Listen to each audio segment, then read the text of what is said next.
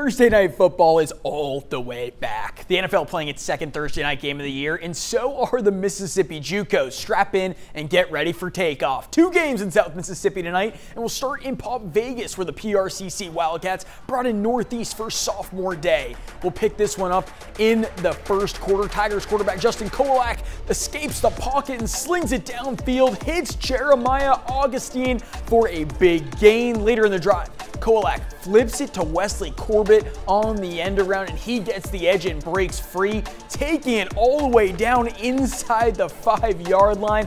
The Wildcats defense would step up big in the red zone, however, turning Northeast over on downs to keep the game scoreless. Ensuing PRCC drive, former pass quarterback Dustin Allison scrambles and throws it away, but a holding penalty in the end zone results in a safety, and the Tigers take a 2-zip lead. From there on out, it was all Northeast. They take it 19-3 over Pearl River.